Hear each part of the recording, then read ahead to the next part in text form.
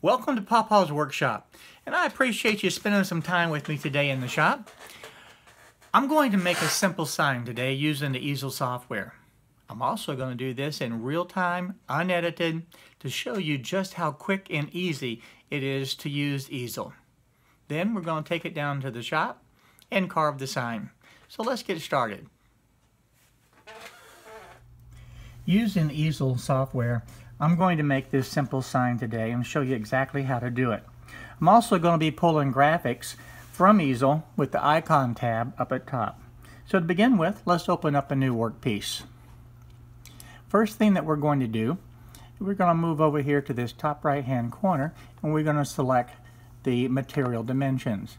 In the case today for this sign, we're going to make it 14 inches on the x-axis, and on the y-axis is going to be 5.5 inches. As far as my thickness, I'm going to put the thickness at 0.5 of an inch. And there we have the material all set. Now over here on the design side, we're going to start off with adding some text. And I'm going to use this one because it's a fairly bold text. And the first thing we're going to do is select it, backspace, and I'm going to type in YouTube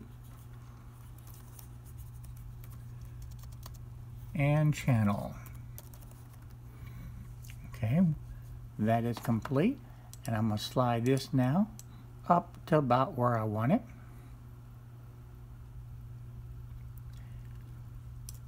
And I'm going to grab the text again, and this time I'm going to choose a different one. I think I'm going to select this one for the Pawpaw's Workshop. We'll backspace out of this, get rid of the text, and we'll type in Pawpaw's Workshop.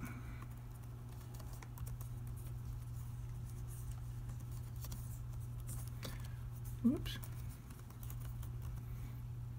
Okay, with that done, we'll slide that over in place now.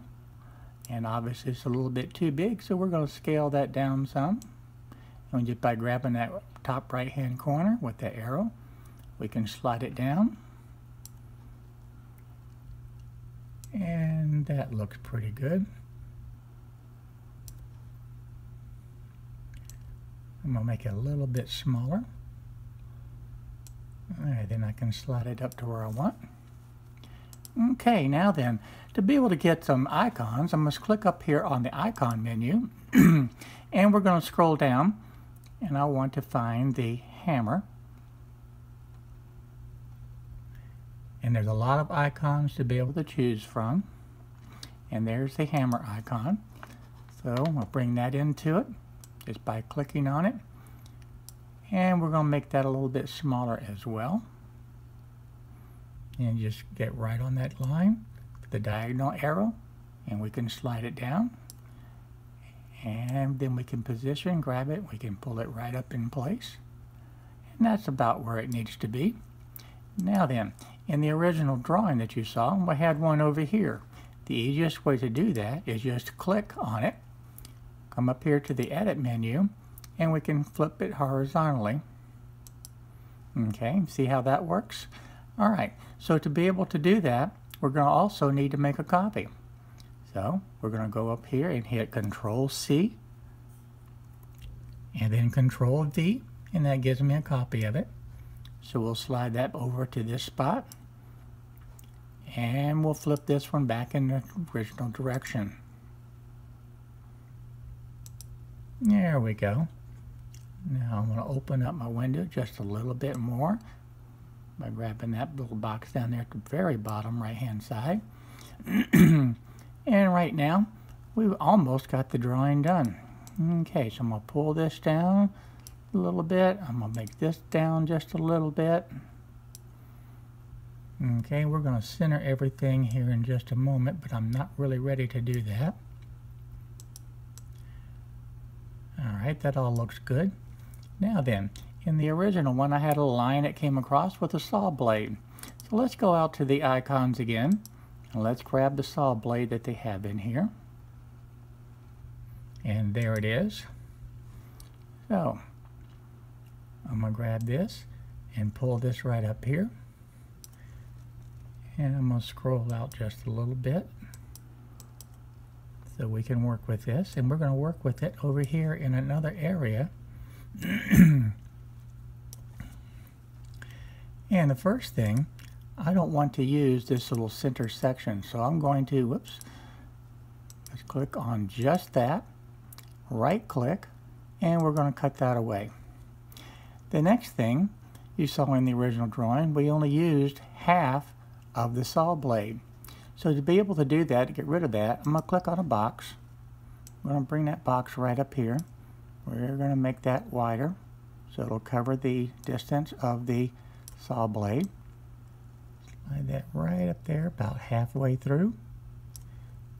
Okay, whoops, and we're going to make that where it does not cut. So now we see half a saw blade. And actually what I want to do is still a little bit too much. I want to go right up to about there. That looks pretty good. Okay, now then, what I'm going to do is combine that. Well, I'm not going to combine that quite yet. I want to go ahead and put my line up here. And to be able to do that, I'm going to use my pawpaws as a guide. So that's about how long I want it. And then we're going to make it narrow. We're going to bring that down right about there. That looks pretty good. So now I'm going to grab that up to here. Put that right in there. Now I want to zoom in pretty close to that so I can see exactly where that is going to be. So there we have it. Okay, and you can see the other part hidden underneath. See my saw blade and see my line. Let's scroll back out. Now I'm going to highlight everything, and we're going to use the command to combine, and there we have it. Now when I click on it, we have one object. I can grab that now, and we're going to pull that down into my workpiece. Oops, there we go. There we go. Now that's about where I want it. I'm going to zoom in now to that spot. There we go. Position that where I want it. And that completes the sign.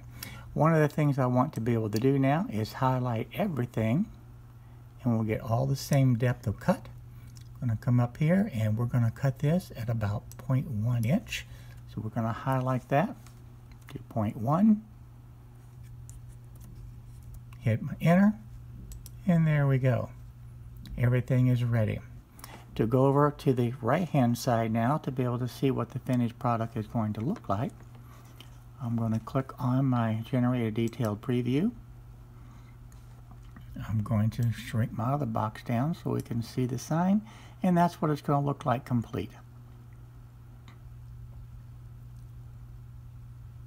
I hope this helps to be able to see how to be able to create a very simple design and make a sign very quickly. Use an easel all the way through, and using the icons from the Easel software. It's a very effective, easy, simple way to be able to do it for especially new people just beginning with Easel. Now let's take this to the shop and carve it. To make this sign today, what I'm going to be using is a fence slat. This is a cedar 6-foot fence slat that we're going to be able to turn this into our sign. So the first thing I'm going to do is get over to the table saw and cut the size that I need. Alright, so we're going to cut this knot out to begin with because I don't want that in the finished sign.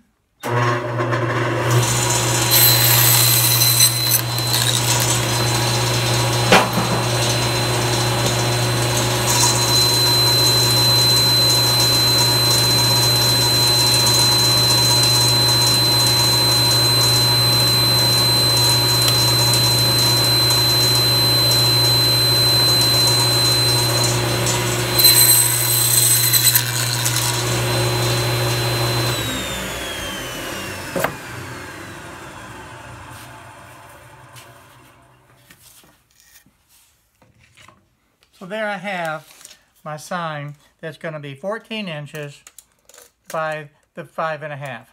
So let's go over here, we'll take it and set it up on the CNC machine now and get ready to cut it. Now today, to be able to do the carving, I'm going to be using a 90-degree V-bit. I'm going to show that right up there in the camera. This is the bit that I'm going to be using. So let me go ahead and get that installed in the router now. Okay, I've installed the 90-degree V-bit. I've also installed and secured the workpiece in place. On the computer itself, I went ahead and ran the simulation. I know it's going to take about 18 minutes to be able to run. And I also was looking for any hidden objects that might have been left over from the design to be able to make sure that was eliminated. So with that all done now, I'm going to go ahead and set up the machine and we'll begin to do the carve.